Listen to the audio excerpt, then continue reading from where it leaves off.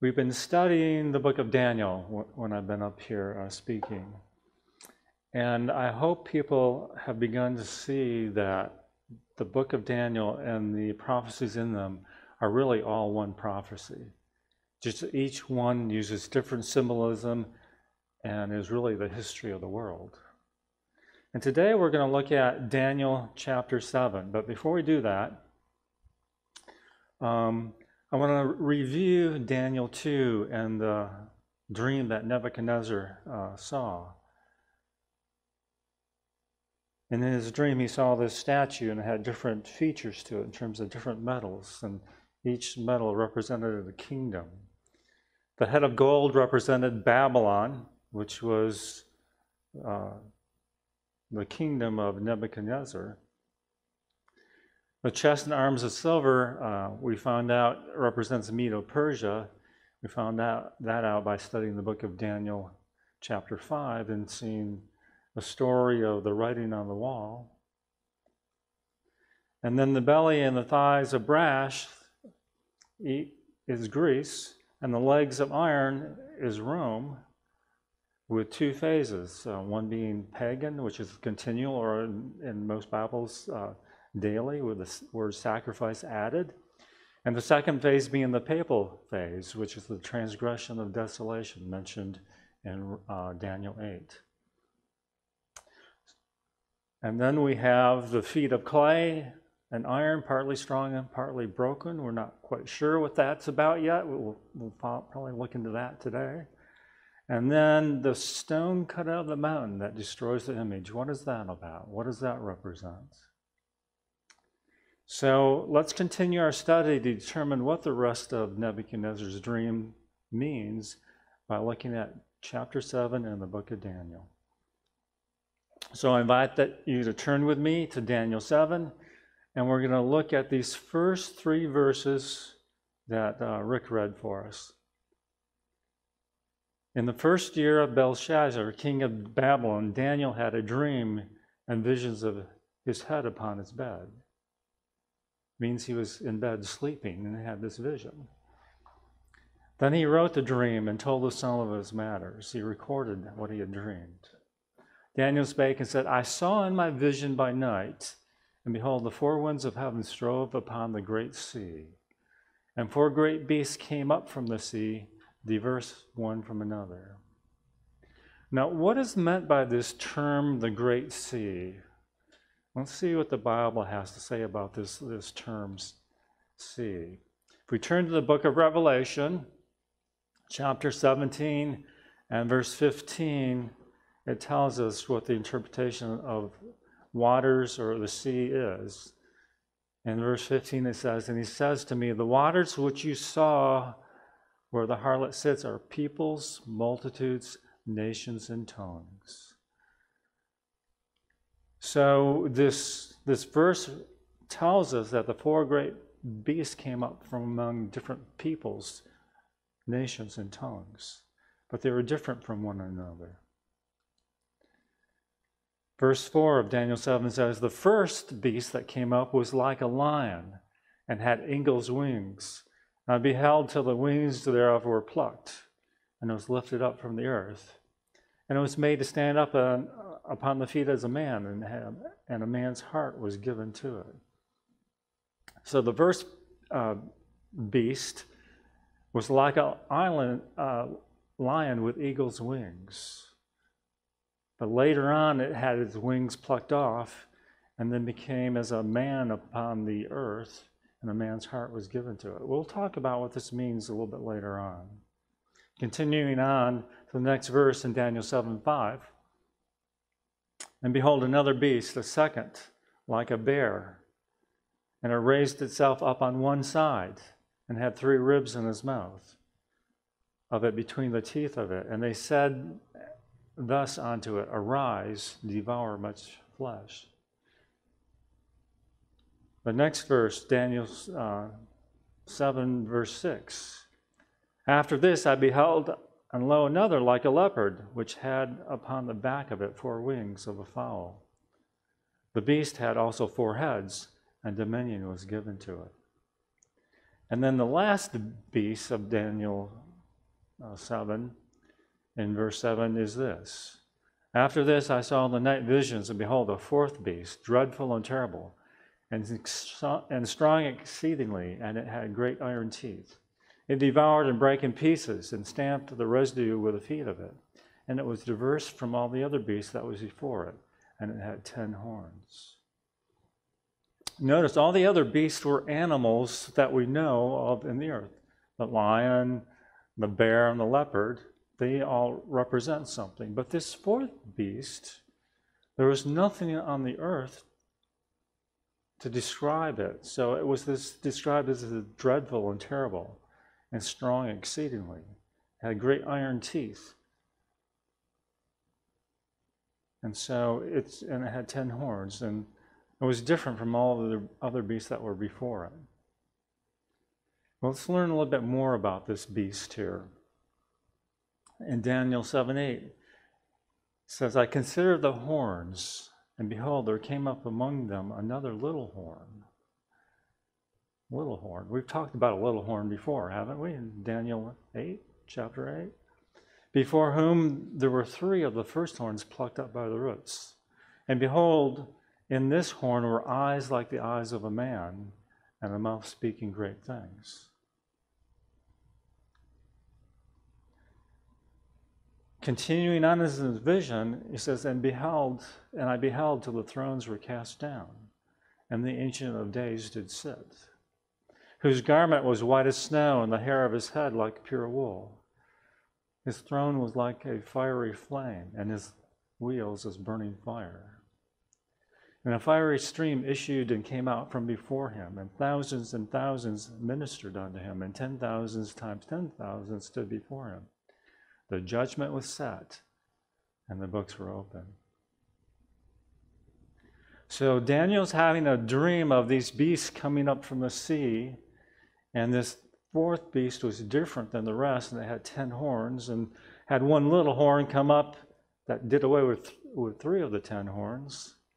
And now he's seeing in his vision the throne of God was set in place. And the throne was like a fiery flame, his wheels as a burning fire. If you look at the book of Ezekiel, you see this is part of the description of God's throne in the book of Ezekiel. And the reason for this happening is the judgment was set and the books were open. Now, what are these books that were opened? There's so many directions to go in this prophecy. I'm going to try to limit, but I want to address this just a little bit. When you look at Matthew 12 and look at verses 36 and 37, it says this, but I say to you that every idle word, whatever men may speak, they shall give account of it in the day of judgment. For by your words you shall be justified, and by your words you shall be condemned. Now here in Daniel 7, we see in verse 10 that the judgment is set and the books are opened. These books are records of our lives, of our deeds, our thoughts, our words that come out of our mouths. And during judgment, these books are going to be looked at. Listen to what Malachi 3:16 says. Then those fearing Jehovah spoke together, each man to his neighbor, and Jehovah listened and heard. And a book of remembrance was written before him for those who feared Jehovah and for those who esteemed his name.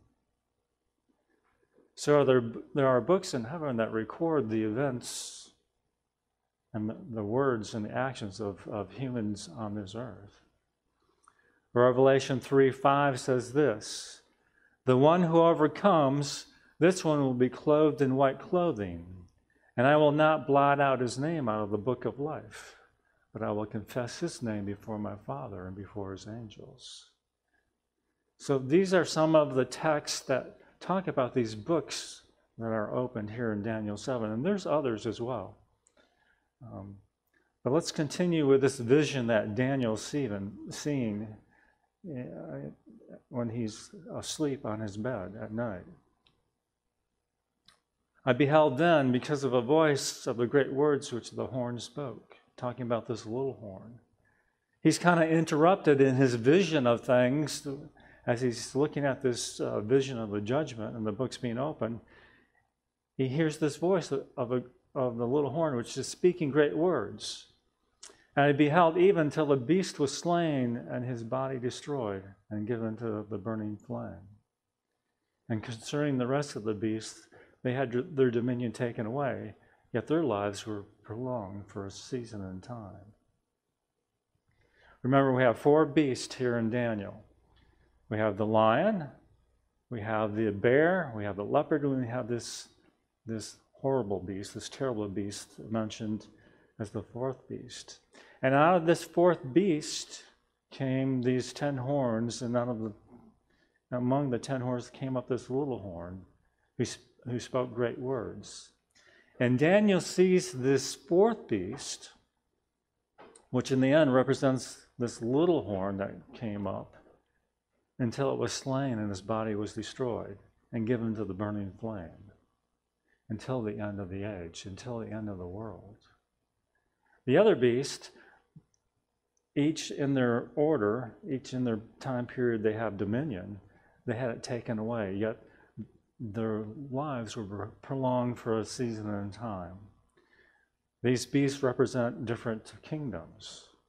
And those kingdoms, the residue of those kingdoms lived for a prolonged period of time, for a season and time. Yet this 4th beast, it is slain and destroyed. There's nothing that continues in it. Continuing with the vision in verses 13 and 14. I saw in the night visions and beheld one like the Son of Man come with the clouds of heaven, and came to the Ancient of Days, and they brought him near before him. And there was given him dominion and glory and a kingdom, that all people, nations, and languages should serve him. His dominion is an everlasting dominion, which shall not pass away, and his kingdom that which shall not be destroyed. Okay, let's look at the sequence of events here. Okay, first, 4 beasts rise up out of the sea. The sea represents nations, peoples, and tongues.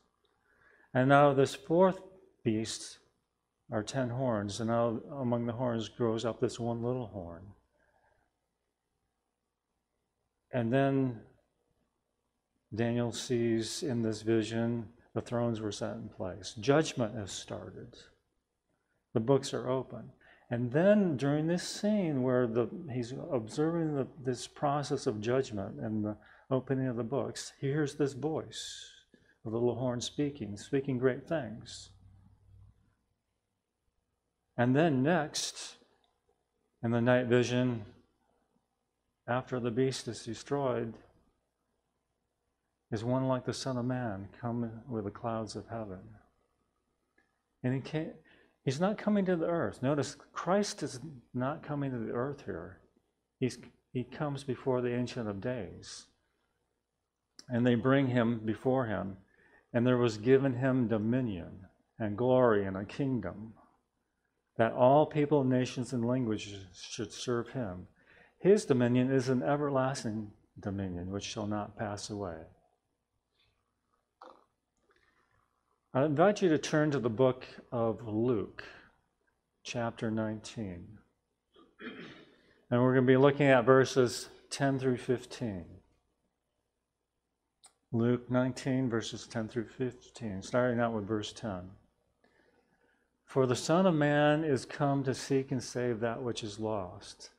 And as they heard these things, he added and spake a parable, because he was nigh to Jerusalem, and because they thought that the kingdom of God should immediately appear.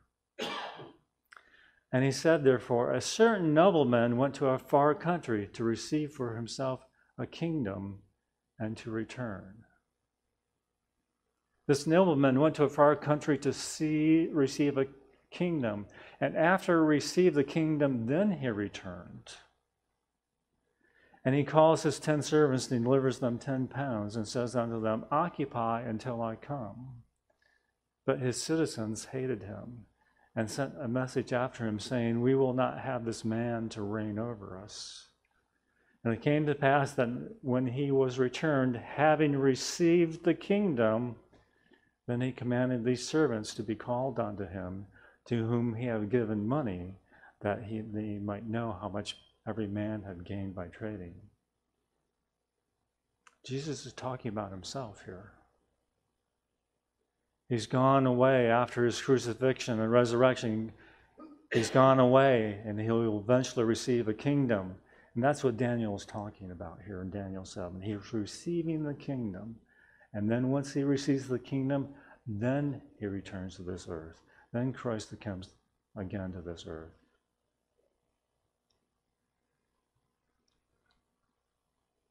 Okay, so who are these four beasts? These beasts of Revelation, these beasts of Daniel 7. And what relevance do they have for the vision? Does this vision have for us today? What does it mean to us today? Well, let's start with the lion. Isn't it interesting that Daniel 7 continues on with Daniel receives the interpretation of the vision that he saw when he was asleep.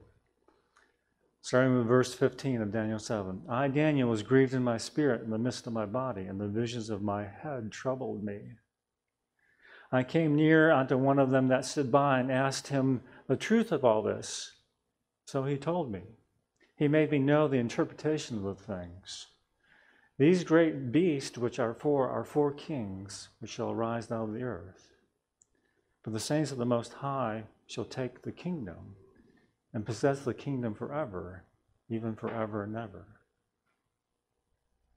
But wait a minute. Aren't all the other visions that we study in Daniel about the kingdoms of the world?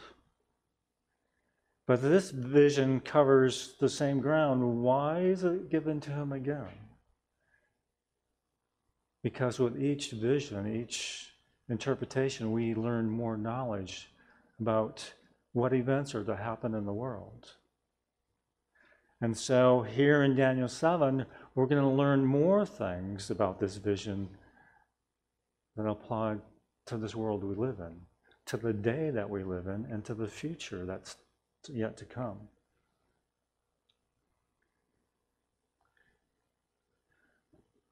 Remember, the lion had eagle's wings, denoting how fast Babylon extended his conquest under Nebuchadnezzar. At a point in the vision, a change has taken place. Its wings have been plucked. It no longer flew like an eagle upon its prey. The boldness and spirit of the lion were gone. A man's heart, weak and timid and faint, had taken its place. Such was emphatically the case with the nation during the closing years of the history of Babylon, when it became enfeebled and through wealth and luxury, and that of the bear that had raised itself up on one side. Remember the kingdom that conquered Babylon was Medo-Persia? In Daniel chapter 8, we learned that the ram with two horns represented the kingdoms of Medo and Persia, and one came up higher and stronger than the other. And the same with this bear. The bear was raised up on one side, meant one kingdom was stronger than the other.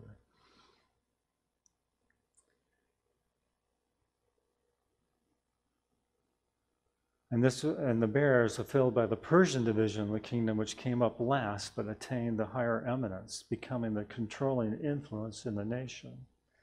The three ribs perhaps signify the three provinces of Babylon, Lydia, and Egypt, which were especially ground down and oppressed by this power. This kingdom dated from the overflow of Babylon by Cyrus. Remember, we looked at the prophecy of Cyrus in the book of Isaiah from BC 538 and continued to the battle of Arbela in BC 331, a period of 207 years. Greece is represented by the symbol of the leopard. If wings upon the lions were talked about the speed of their conquest, then this would be the same indication here with the kingdom of Greece. Remember that Alexander the Great conquered the world faster than anybody else. No other kingdom has done such. There's no other parallel in history. Could you continue to scroll down?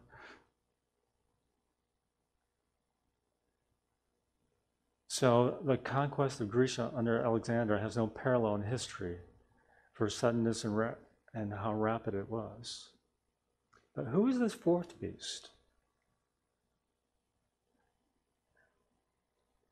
Daniel 7, verses 19 through 20. Then I would know the truth of this fourth beast, which was diverse or different from all the others, exceedingly dreadful, whose teeth were of iron, and his nail of brass, which devoured and brake in pieces and stamped with residue with his feet. Remember that image of Nebuchadnezzar, that the legs were made of iron and represented the kingdom of Rome, the Roman Empire.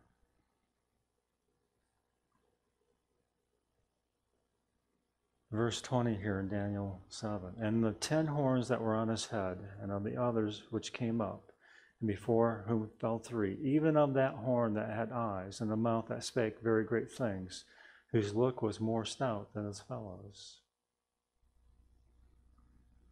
Remember that this Roman kingdom had 2 phases that we learned about in Daniel chapter 8. The initial phase is the pagan phase. The second phase is this little horn, the papal phase. Look at what Daniel 7:20 has to say here. The 10 horns that were in his head, and of the other which came out, which is referring to the little horn, before whom 3 fell. That the horn had eyes, and a mouth that spake very great things, whose look was more stout than his fellows. Let's keep reading about this.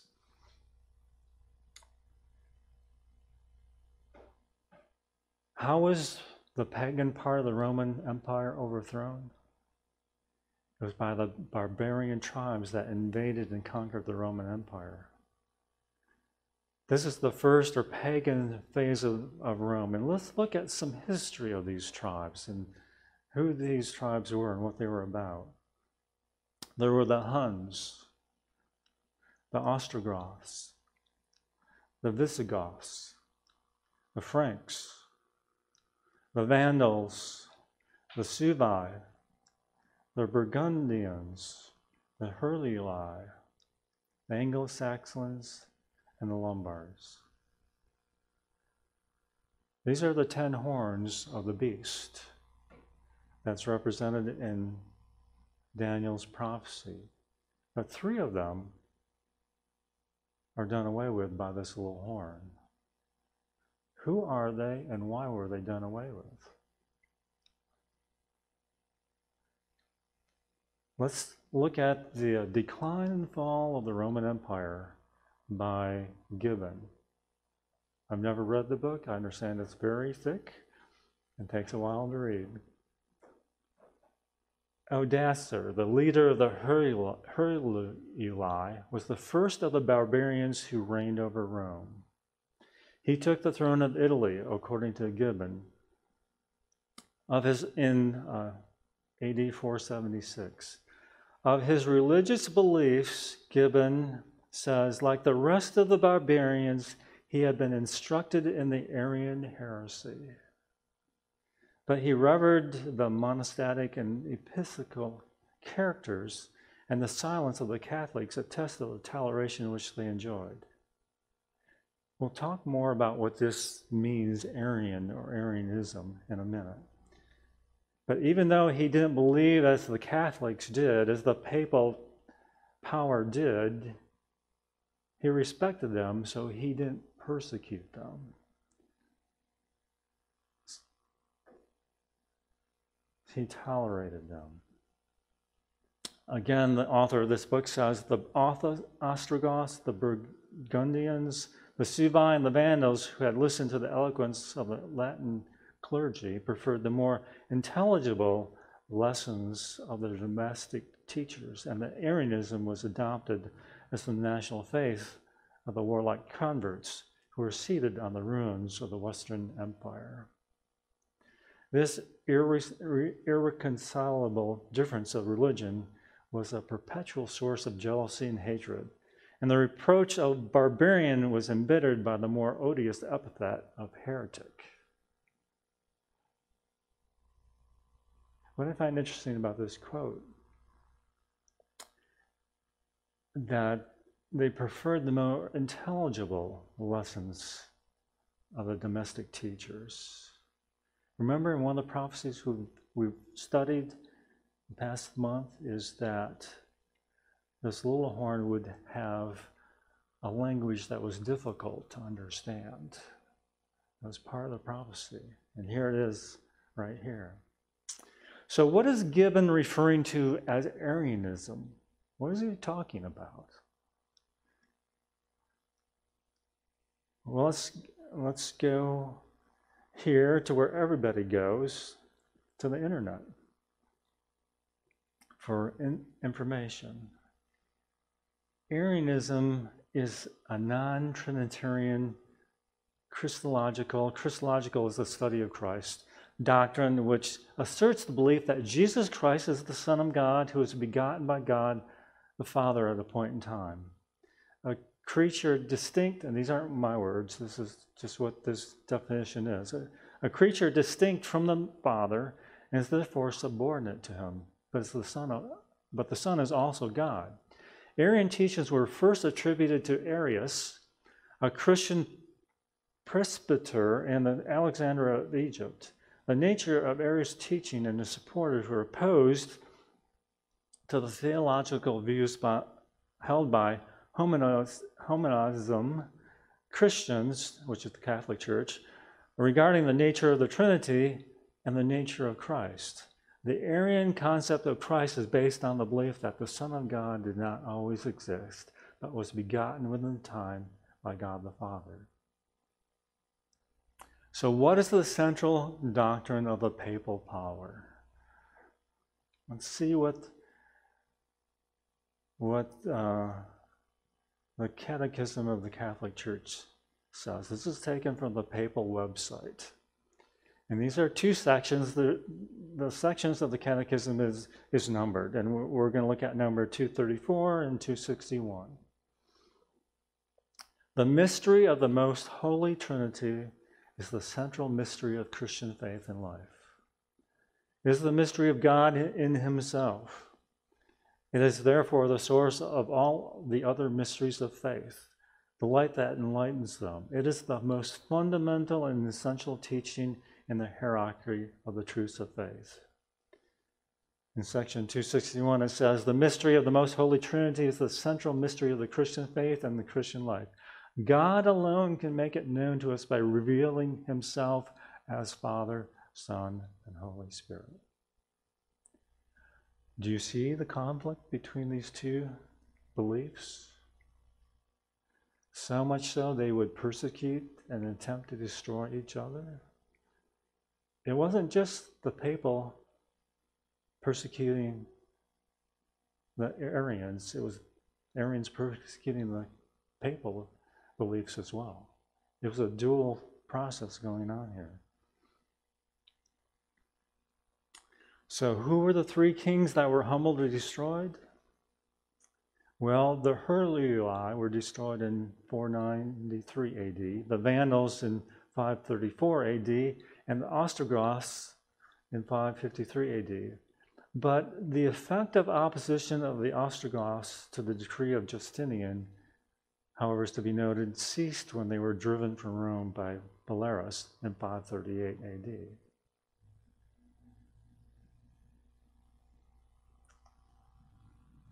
Let me just read a little bit of history from the book, The Rise and Fall of the Roman Empire.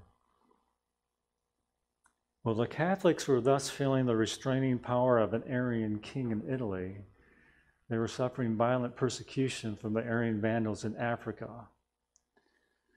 A gentleman, Eliot, who wrote an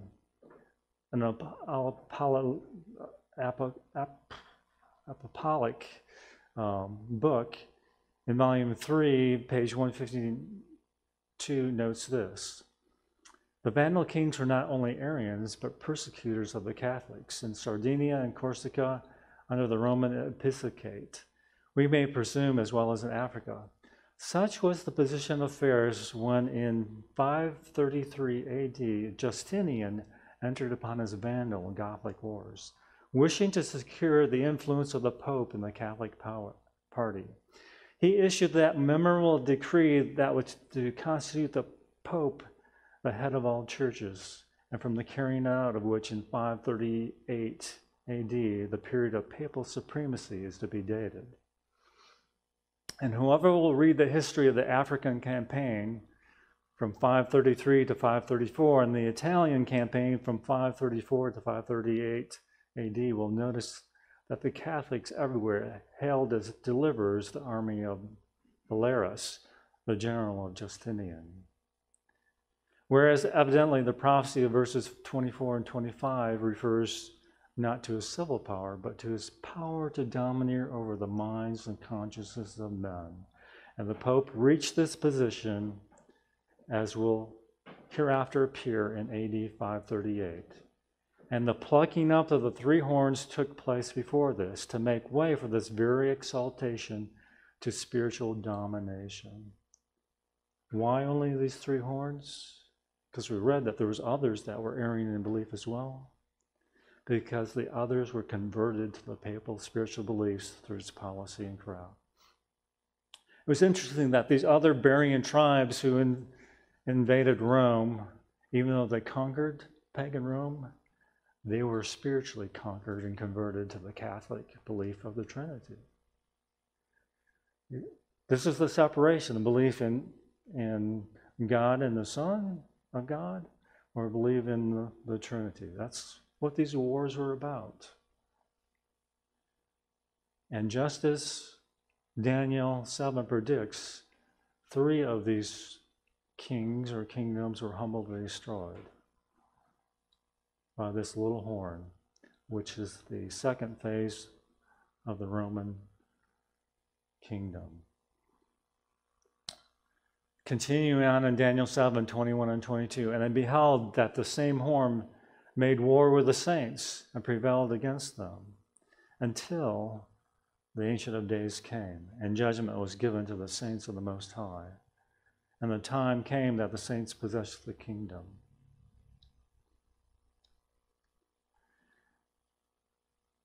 Thus he said, the fourth beast shall be the fourth kingdom upon the earth, which shall be diverse from all the kingdoms, and shall devour the whole earth, and shall tread it down and break it in pieces. And the 10 horns out of this kingdom are the 10 kings that shall arise, and another shall arise after them, and he shall be diverse from the first, and he shall subdue 3 kings. So, what are some of the characteristics of this little horn power? As you can see this depiction of the little horn on this beast, this fourth beast of Daniel 7. Let's look at them. And he shall speak great things against the Most High. Who is the Most High?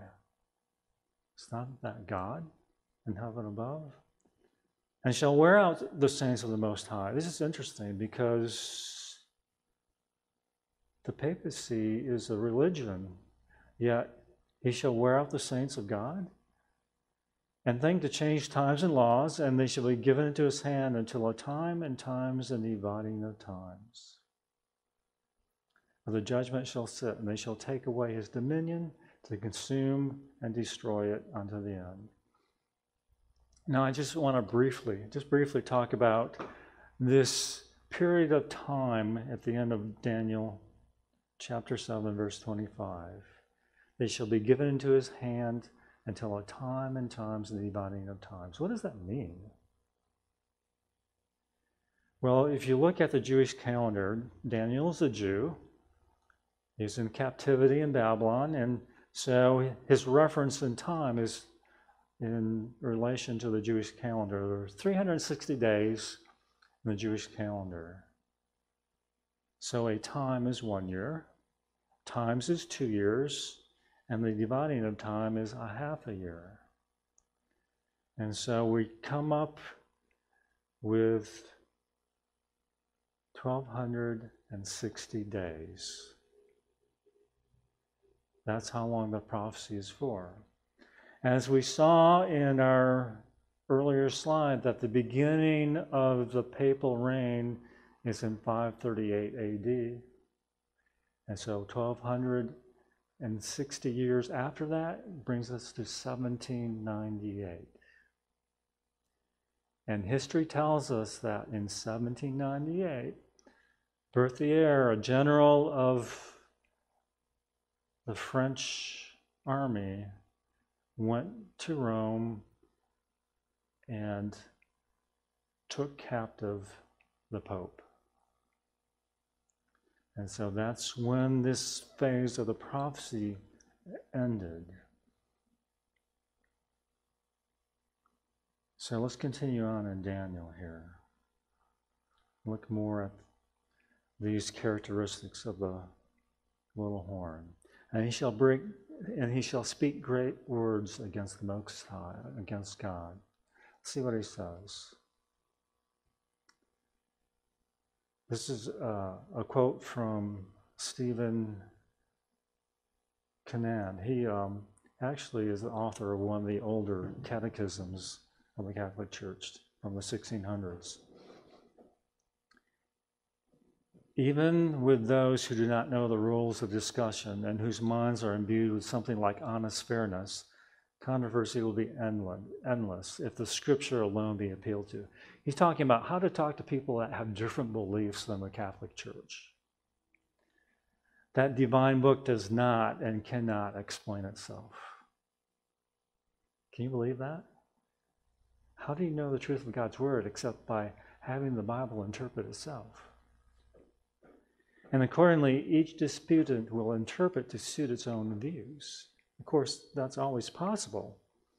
Hence, the bitter discussions and interminable contradictions observable among all those sects who have separated themselves from the Catholic Church.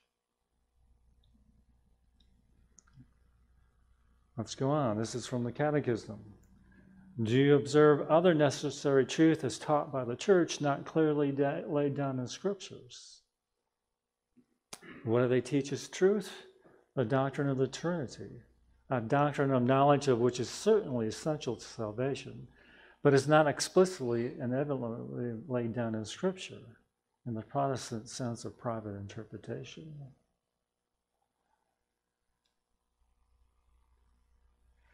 How does he speak things against the Most High? This is from Pope Pius X. The Pope is not simply the representative of Jesus Christ. On the contrary, he is Jesus Christ himself, under the veil of the flesh, and who by means of being common to humanity continues his ministry among men. Does the Pope speak? It is Jesus Christ who is speaking. What does the word Antichrist mean? It doesn't mean against Christ.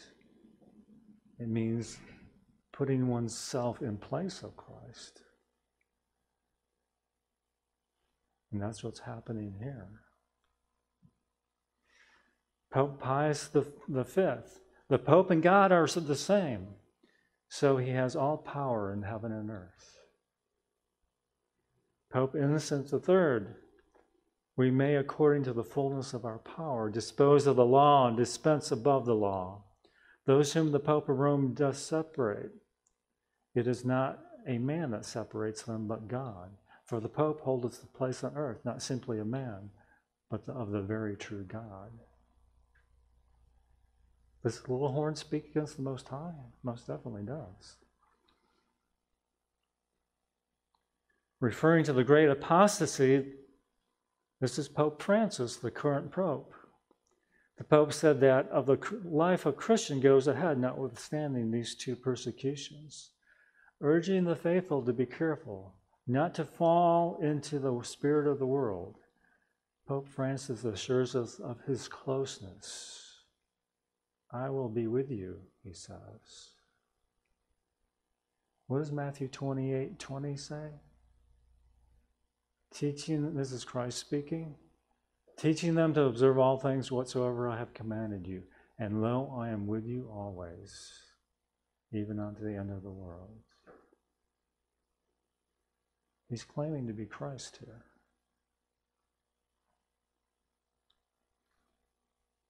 Okay, the little horn was giving power to war against the saints and overcome them. Scott's church history says, no computation can reach the numbers who have been put to death in different ways on account of their maintaining the profession of the gospel and opposing the corruptions of the Church of Rome. 1 million of poor Waldensians perished in France. 900,000 Orthodox Christians were slain in less than 30 years after the institution of the Order of the Jesuits. Who is the current Pope part of? The Jesuits order. The Duke of Alva boasted of having put to death in the Netherlands 36,000 by the hand of a common executioner in the space of a few years. The Inquisition destroyed by various tortures 150,000 within 30 years. These are a few specimens, and but a few of those which history has recorded. But the total amount will never be known till the earth shall disclose her blood and no more cover her slain. This is the papal power as persecuted on numerous people who chose to follow the Bible and the Word of God. Another quote here, to parry the force of this damaging testimony from all history, papists deny that the church has ever persecuted anyone. It has been the secular power. The church has only passed decision upon the question of heresy and then turned the offenders over to the civil power to be dealt with according to the pleasure of the secular courts. The impious hypocrisy of this claim is transparent enough to make it an absolute insult to common sense. In those days of persecution, what was the secular power? Simply a tool in the hand of the church and under its control to do its bloody bidding. And when the church delivered its prisoner to the executioners to be destroyed, with fiendish mockery it made use of the following formula. And we do leave thee to the secular arm, and to the power of the secular court, but at the same time do most earnestly beseech that the court so moderate its sentence as not to touch thy blood, nor to put thy life in any sort of danger. And then, as intended, the unfortunate victims of popish hate were immediately executed. Persecuted the saints of the Most High. From the trumpet, from February 3, 2016. After 500 years, the anniversary of the Reformation, the Pope aims to end the biggest split in Christendom, a development that would radically expand the prestige and reach of the Catholic Church. Pope Francis officially apologized for persecuting Protestants on January 25th, as he unveiled plans for a radical push for unity during the 500th anniversary of the Protestant Reformation. As the Bishop of Rome, you notice the title he uses, the Bishop of Rome, the papal phase of the Roman Empire, and pastor of the Catholic Church, I would like to invoke mercy and forgiveness for the non-evangelistic behavior of the Catholics towards Christians of other churches, he says. At the same time, I invite all Catholic brothers and sisters to forgive if today or in the past they have suffered offense by other Christians. Non-evangelistic behavior. It's an interesting euphemism for the massive violence unleashed in the wake of the Reformation. Modern scholars estimate 50 million died in the religious violence that followed in persecution, counterpersecution, and religious wars. There are other sources that estimate up to 150 million people were murdered during the Reformation by the Catholic Church, by the papacy, by that papal power, by the little horn power. This little horn power thinks to change times and laws. Let's look at the Catechism again. In the Convert's Catechism of Catholic Doctrine, we read, which is the Sabbath day? Saturday is the Sabbath day, is the answer. Why do we observe Sunday instead of Saturday? We observe Sunday instead of Saturday because the Catholic Church in the Council of Laodicea transferred the solemnity from Saturday to Sunday. Why did the Catholic Church substitute Sunday for Saturday? The Church substituted Sunday for Saturday because Christ rose from the dead on Sunday, and the Holy Ghost descended upon the apostles on Sunday. By what authority did the Church substitute Sunday for Saturday? The Church substituted Sunday for Saturday by the plenitude of that divine power which Jesus Christ bestowed upon her. That's the claim, anyways. The Catholic Christian instructed, has the Catholic Church power to make any alterations in the commandments of God? Instead of the seventh day and other festivals appointed by the old law, the Church has prescribed Sundays and holy days to be set apart for God's worship. And these we are now obliged to keep in consequence of God's commandments instead of the ancient Sabbath. This is a story that brings out some Catholic beliefs here.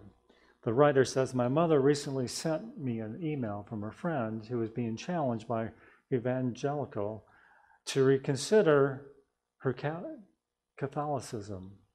He claimed that the Catholic Church had previously omitted what he referred to as the second commandment.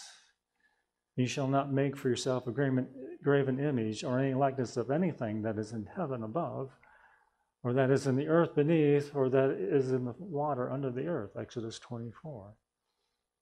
In order to keep the Catholic faithful in darkness as to the truth that they should not have statues in their churches. Despite appearances, we know Exodus 20 is not a prohibition against making any likeness of anything in a strict sense.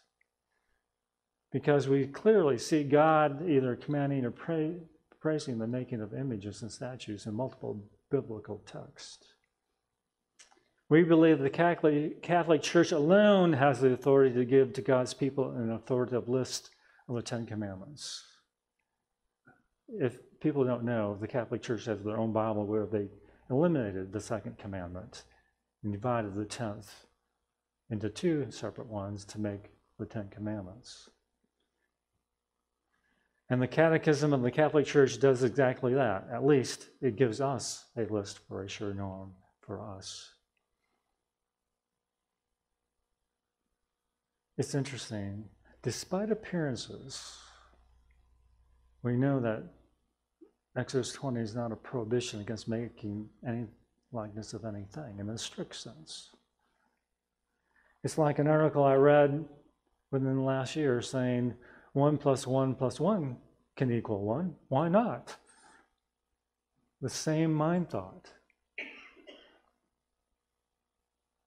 It says what it says, but it really doesn't mean that. Daniel 7:27-28. And the kingdom and dominion and the greatness of the kingdom under the whole heaven shall be given to the people, the saints of the Most High. Talking about when Christ receives his kingdom, whose kingdom is an everlasting kingdom, and all dominions shall serve and obey him. Hitherto is the end of the matter.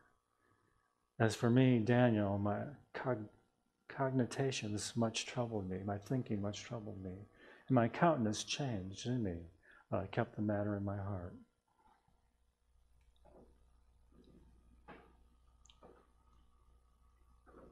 When does the little horn speak great things? This vision tells us. And I beheld till the thrones were cast down, and the Ancient of Days did sit, whose garments was white as snow, and the hair of his head was like pure wool. The throne was like a fiery flame, and his wheels as a burning fire. And a fiery stream issued and came forth from before him, and thousands ministered unto him, and 10,000 times 10,000 stood before him. The judgment was set, and the books were opened. I beheld then, after the judgment was set and the books were opened, I beheld then, because the voice of the great words which the horn spake. And I beheld even till the beast was slain, and his body destroyed, and given to the burning flame.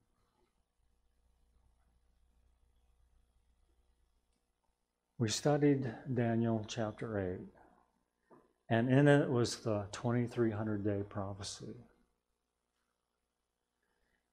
And in that prophecy, it says that the beginning of the 2300 days started with the command to go and rebuild Jerusalem, which was given by Cyrus. You can look in the book of Ezra, chapter 1, was given by Cyrus. Cyrus gave them permission, commanded them to go back to Jerusalem, gave them funds, gave him, animals, and sent people there to do it. But unfortunately, it got stalled, it got delayed. And if you look at the chapter 8 of the book of Ezra, you can see where the people in Israel and Jerusalem were saying, we can't do anything. People won't let us do anything. And so they appealed to Artaxerxes. He was the king of Babylon at the time, or king of Medo-Persia at the time. And what did he do? He searched the records. And if you remember from the story of Daniel and the lion's den, that the law of Medes and Persians cannot be changed. So he searched the records and he found that command that Cyrus had given, and he reinforced that command and sent more goods and more people to Jerusalem to start the rebuild, to continue on with the rebuilding process. And this command was given in 457 BC. And that's the beginning of the 2300-day prophecy. And if you do your math, and remember there is no year zero, the end of that prophecy is 1844. So the 2300-day prophecy says at the end of this prophecy shall the sanctuary be cleansed. This is a whole study by itself, but I'm just trying to briefly go through this. The cleansing of the sanctuary. Most churches teach that the sanctuary is the earth, and that the cleansing of the sanctuary will be when Christ comes again. But that's not what the prophecy refers to. It's talking about the sanctuary. Remember when Moses was giving the command to create a sanctuary, and after they came out of Egypt, create a temple?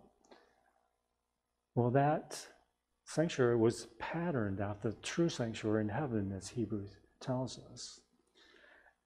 And in the religious services of the sanctuary, there is something called the Day of Atonement, where they cleanse the sanctuary of all the sins that have been sprinkled on the curtain, on the veil, during the year. And Hebrews tells us that with Christ in the heavenly sanctuary, this will only be done once. So in this scene in Daniel 7, we see that God is on his throne, and judgment was set, and the books were open. Well, if that started in 1844, we're in the period of judgment right now. And then when this great words of the horn, when this little horn speaks great words against the Most High, according to this prophecy, what happens next? Christ comes in the clouds with his Father to receive his kingdom and dominion. What we've learned from Luke, that once he receives his kingdom, then he will return to this earth again. That should cause us to pause to consider the period of time that we're living in right now.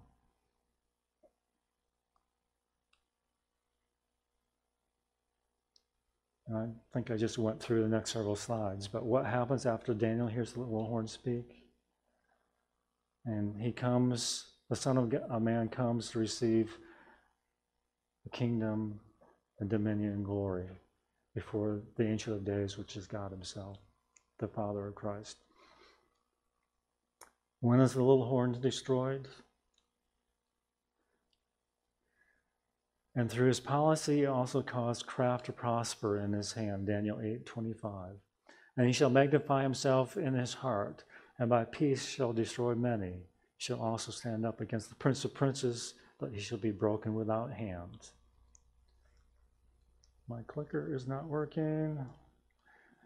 For much, and going to Daniel 2, compare that to Daniel 2:45. It says, for as much as thou sawest that the stone was cut out of the mountain without hands, and that broke in pieces the iron, the brass, the clay, the silver, and the gold.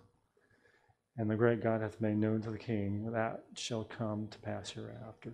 The dream is certain, and the interpretation thereof is sure. So this little horn will be destroyed at the second coming of Christ. Do you see how we need to consider all these different prophecies in Daniel, how they all come together and give us more information about the complete picture of the history of the world, in the past, in the time we live in today, and in the future. Is the little horn about ready to speak with policy and craft in the time we're living in right now?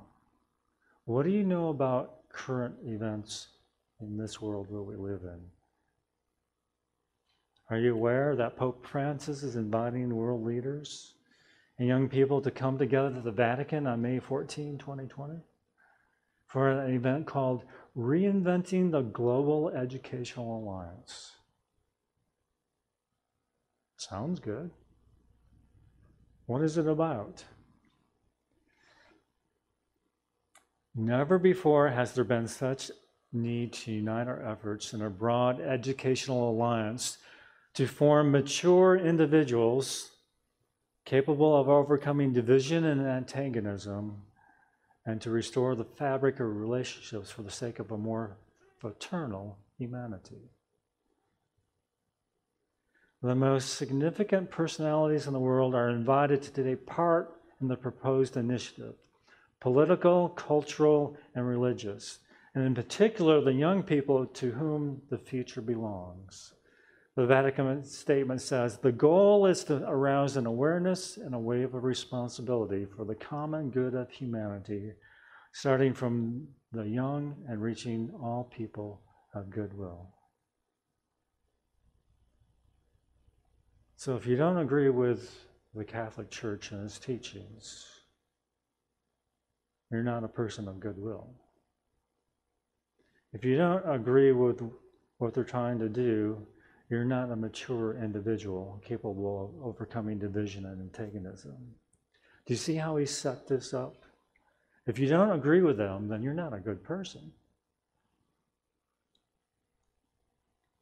An alliance, in other words, between the earth's inhabitants and our common home, which you are bound to care for and respect. Francis wrote, an alliance that generates peace, justice, and hospitality among all peoples of the human family, as well as dialogue between religions.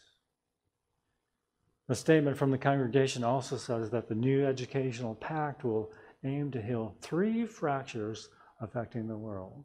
We'll look at those in just a second. Does this sound really good? Don't we need this in the world of conflict, of hate, of division, whether it's politically, racial, religion, whatever? Look at the mess the world is in. Just currently, there's fires out of control in Australia. People were pressed to the ocean side and into the ocean to escape the flames. I don't know if you're aware, the Philippines in the last week have had 3 earthquakes. We've had tornadoes in December in the United States. Look at the wars going on. Apparently one of the most persecuted people in the world right now is in the country of Venezuela. There's like over, 6 to 8 million people that have left the country because of all the persecution going on. It's just one thing after another. So, yes, the world is more divided. Yes, the world physically is coming apart, as the Bible predicts, by the way. And so he's calling the world together to create unity, to solve all these problems. And these three fractures we're going to look at next. The first is that which separates reality from transcendence. Wow. Transcendence. Let me give you a definition from Merriam-Webster Dictionary. Transcendence exceeds usual limits, surpassing, extended or lying beyond the limits of ordinary experience. In Catan philosophy, which apparently is the Catholic Church is against, being beyond the limits of all possible experience and knowledge, being beyond comprehension, transcending the universe or material existence, universally applicable or significant.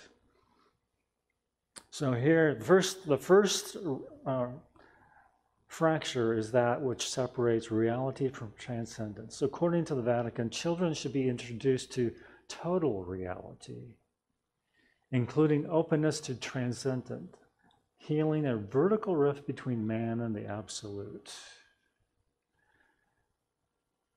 So what's this absolute? I had to look this stuff up. I don't understand what he's talking about. I still don't know that I do. In Christian theology, the absolute is conceived as being synonymous with or an essential attribute of God, and is characterized by other natures of God, such as his love, truth, wisdom, existence, omnipresence, knowledge, power, and others. Absolute love, for example, denotes an unconditional love as opposed to conditional, limited love. Likewise, it disappeared on me. Okay. Let me find my spot here. They're having to scroll because I have so much in my notes here. Oh, thank you, Zach. Likewise, the absolute can also be understood as the ultimate being or the characteristic of it in other religious traditions. Now, there's also a different, more pagan interpretation of this. A pagan interpretation is the absolute is the sum of all being, actual and potential. In monistic idealism, it serves as a concept for the unconditional reality, which is either the spiritual ground of all being or the whole of all things considered as a spiritual unity. In philosophy, idealism is the group of metaphysical philosophies which assert that reality, or reality as humans can know it, is fundamentally mental, mentally constructed, or otherwise immaterial. See how he's appealing to other religious views, to other people who have different thoughts about what God is or who God is, and how that is to be attained. The second fracture, the pact should heal, is horizontal, between generations, cultures within the family, within people who bring different cultural visions and religions, and with those who face financial, social, and moral difficulties.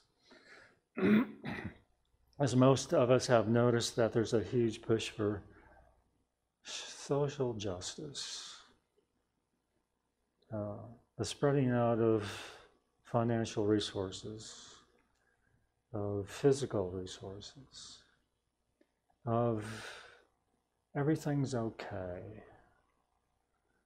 do what you want, God is in you, and so on and so forth. All these things that are coming up in society that we see today. Let's look at this third fracture.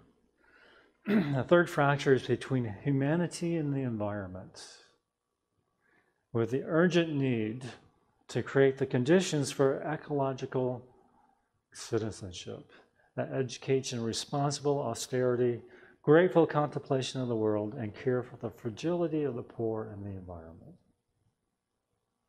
Obviously, the world is coming apart at the seams.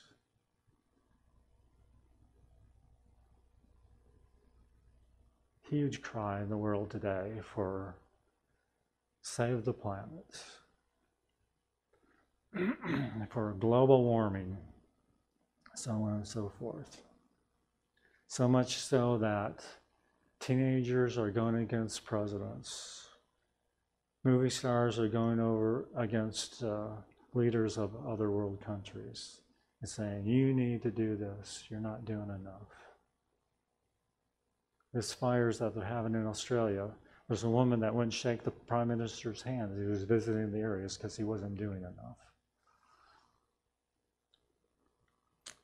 So what do you think may be proposed as a way to heal all these fractures? From our study of Bible prophecy so far, what do you think? A day that will restore the vertical rift between man and the absolute?